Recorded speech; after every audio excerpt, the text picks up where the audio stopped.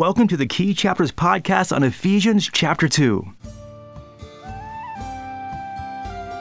When we surrendered our lives to Jesus, we didn't do that in isolation. God was with us in that very moment, giving us the faith to call out upon Him. He then reorientated our lives and placed us in a church family of people who have also surrendered to the Lord, and together we are one church and one body in Christ. Now, these are profound truths that are from Ephesians chapter 2. And when they get a hold of our lives, they will change everything about how we live. And so I'm looking forward to going through Ephesians chapter 2 with you today in our daily podcast. It's going through the key chapters of the Bible. My name is Russ Brewer. I'm pastor of Wellington Community Church in Wellington, Colorado. And this is our Key Chapters podcast, where we're going through one chapter a day, trying to understand its message in light of the overall Word of God. So today we're going to Ephesians chapter 2. Now, yesterday we started in Ephesians chapter 1, and we looked at the spiritual riches we have in Christ. We have been predestined to faith in Christ. We have been redeemed from sin and judgment. We have been adopted into God's family. We have received an inheritance. We have been sealed by the Holy Spirit, and we are among everything that has been placed in subjection to Jesus. And at the end of chapter 1, Paul speaks about how we've all been placed into the church, which is the body of Christ. And now we're going into chapter 2, where Paul unpacks how we became part of this body and what it means for us all to be one in Christ. So let's go on to verse 1. Verse 1 connects back to chapter 1 with the opening word and. Paul says, "And you were dead in your trespasses and sins." So we are part of Christ's body, chapter 1:23, but we weren't always that way. In fact, we started out dead in our trespasses and sins. Now, when you think about a person who is dead, they're pretty much indifferent to life. They don't react real well. They don't respond to too much. They just sit there unresponsive because they're dead. In a similar way, spiritually dead people are unresponsive to the truths about God. They're unresponsive to His holiness. They're unresponsive to the fact that they're guilty before Him. They're unresponsive to the call to worship Him. They're unresponsive to the proclamation of the gospel and forgiveness and new life in Christ. And so Paul is just saying that's where we all started on out here. And notice the environment Paul is talking about here. He says that we were dead in our trespasses and sins. Now, these two words, trespasses and sins, they're similar. The word trespass points to doing things we shouldn't do. The word sin points to intentional wrongdoing. And various scholars have tried to make a distinction between these two words, but others have pointed out that Paul is not so much giving us a list of wrongdoings, but rather showing the environment of sin that we were all in. A person who is spiritually dead will do all kinds of things that are wrong, sometimes intentionally, sometimes unintentionally. The point is, either way, they're doing all of these things because they're spiritually dead, and they're in a world that is spiritually dead. And so going on to verse 2, verse 2 is almost a description of this spiritual deadness, almost like a morgue that all people start out in. Verse 2 says, "We formerly walked according to the course of this world." That would be the morgue, and we just walk like everyone else. And when Paul says the course of this world, he is describing the way that the world operates, its manner, its methods, its habits. We might wonder, well, why? What's so bad about that? I mean, everyone's doing it, right? Well, look where the course of this world comes from in verse 2. Verse 2 says that this world's ways are energized by the prince of the power of the air, and that's just code for Satan. Satan energizes the ways of the world. Satan energizes the habits of the world. And when we're walking according to the ways of this world, we are joining in Satan's treasons against God. Now, maybe we think that we're good people, and this can't possibly describe us. Well, let's go on to verse 3, because Paul says in verse 3, "Among them we too all formerly lived in the lusts of our flesh, indulging in the desires of the flesh and of the mind, and were by nature children of wrath, even as the rest." Now notice that Paul says we were all caught up in this scene. We all conducted ourselves in the lusts of this flesh. Paul's including himself in this. He's including you and I as well. We all live by the passions of our flesh. Maybe not always, or maybe not to the worst degree, but we weren't seeking to walk in God's holiness. We were all following our opinions or the world's opinions of what was right and wrong, and therefore we were all by nature children of wrath. Now, these opening verses describe all of us, and that makes it just that much more amazing that God has so graciously poured out on us the blessings of chapter 1. And verse 4 shows us how we enter into these blessings. And so going under verse 4 opens with this blazing ray of hope. It says, "But God." Let's stop right there. We were spiritually dead, but God. We were walking in trespasses and sins, but God. We were walking according to the counsel of this world, but God. We were walking in the strength supplied by Satan, but God. We were walking the lusts of our flesh, but God. And we were walking the lusts of our mind, but God. But God what? Verse 4, verse 5, but God, who is rich in mercy because of his great love with which he loved us, even when we were dead in our trespasses, made us alive together with Christ. By grace you have been saved. And so, but God, he was rich in mercy. But God, he had great love towards us. But God made us alive together with Christ. And so what God did for Jesus, he does for us. Jesus, remember, was dead in our trespasses, as in our sins were placed on him. But God made him alive. And likewise in verse 5, when we were dead in our transgressions, God made us alive in Christ. And so going on to verse 6, God raised us up to the heavenly places and seated us with the Lord Jesus Christ. Now that word seated is in a grammatical verb tense that emphasizes the reality of this hope. It's already been done in the sphere of eternity. We already have a place with Christ in the realm of heaven. He is already expecting us. He's waiting for us. And in all of this, Paul wants us to see the contrast between the old life and the new life and going from a place of judgment to a place of his blessings. And so therefore, we were those who were dead in verse 1, but have now been made alive in verse 5. We were the ones following the ways of this world in verse 2, and now we're in relationship with Jesus and we're seated with him in the heavenly realms in verses 5 and 6. God's wrath, verse 3, has been resolved by his mercy, love, and grace and kindness poured out upon us, verses 4, 5, and 7. We have gone from being under his wrath, verse 3, to being blessed and saved by his grace, verses 5 and 8. In fact, as we look at verse 8, this is one of the most important verses on how we're saved. Look at verse 8. Verse 8 and 9 says, "For by grace you have been saved through faith, and that not of yourselves, it is a gift of God, not as a result of works, so that no one may boast." Our salvation is not something that we did. It is by grace. What's grace? Grace is the idea of God giving blessings on people that they don't deserve. We don't deserve God's grace. We deserve his wrath. And yet God saves us by grace, not because of something that we've done to deserve it. There is nothing we could do to earn it. It's not of works.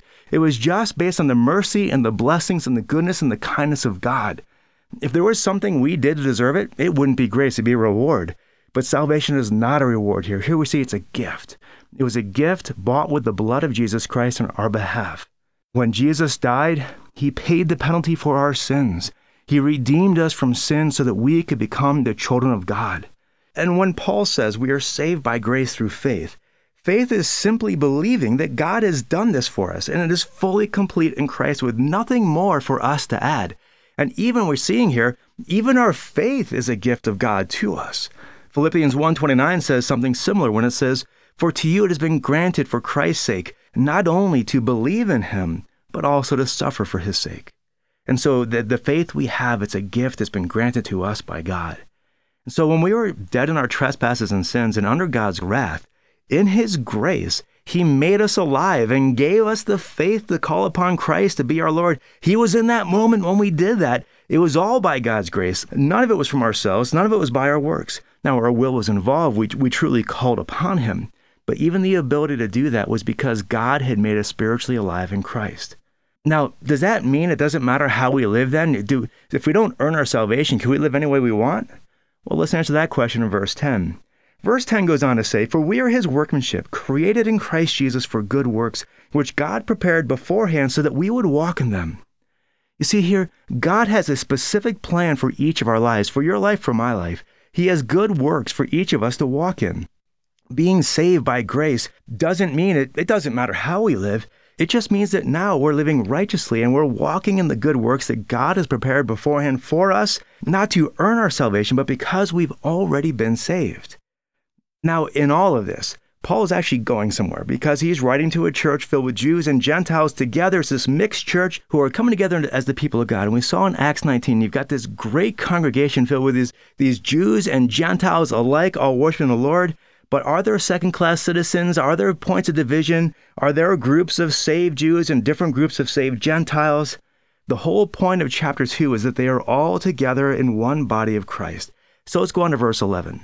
Verses 11 to 18 is all about the unity we have together in Christ. The word one here occurs 4 times in this passage, pointing to this unity that we are all one in Christ.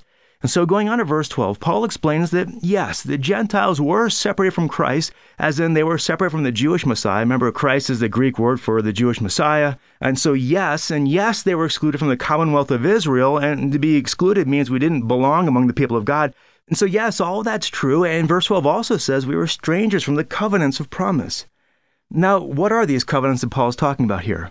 If you've been listening to this podcast for a while, then you're probably very familiar with the covenants of God, because we've been talking about them a lot all the way going back to Genesis 6.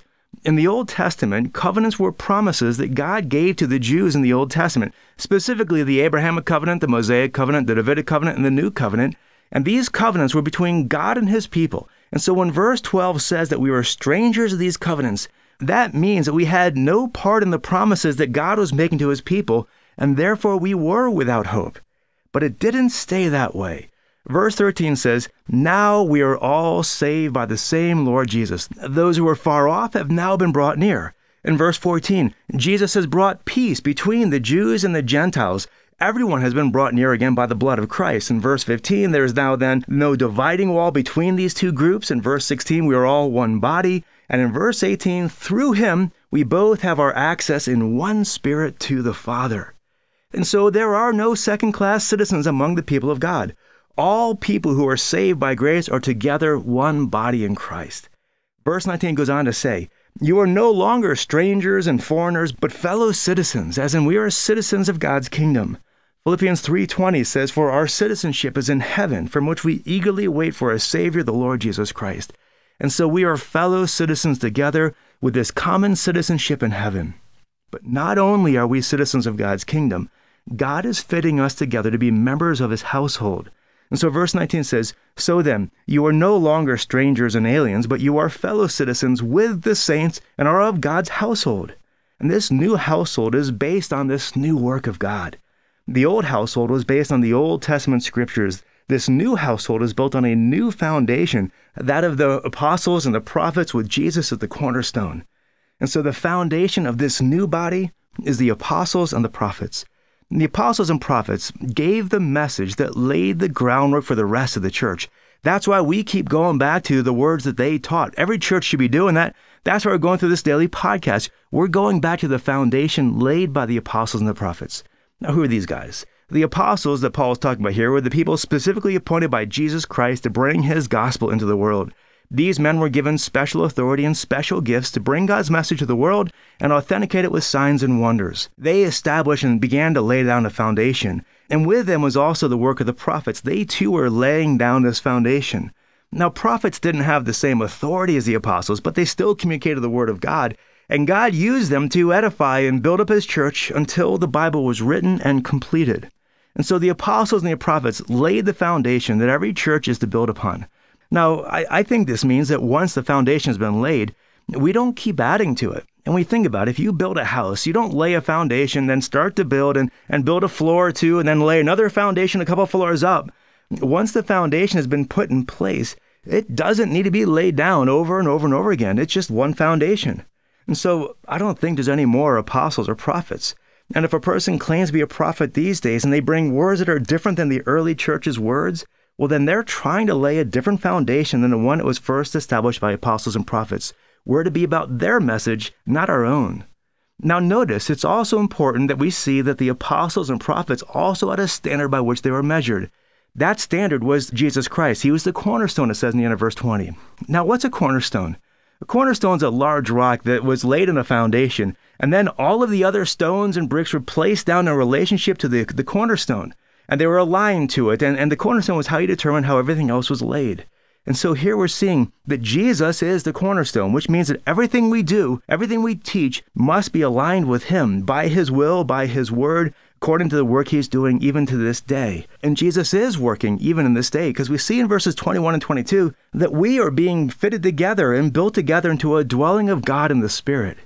The idea of fitted there is that this is the present work of God in our life. It's this idea where he is shaping us. And when God brings people together, there's going to be some shaping that's necessary. There's going to be some smoothing of the rough edges that are necessary. This is one of the beautiful things about being part of a healthy church.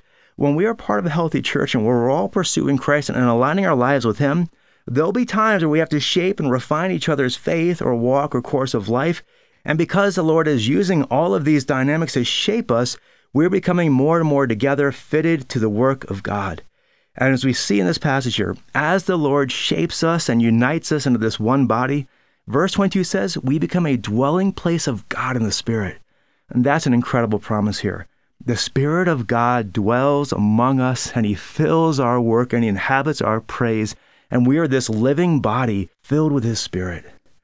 Well, there's so much more to be said about Ephesians 2. It's a profound chapter about God's grace and our salvation and our life together in Christ. There's much to be praying about. So I'm going to leave you with the Lord, and until tomorrow, have a great day and God bless.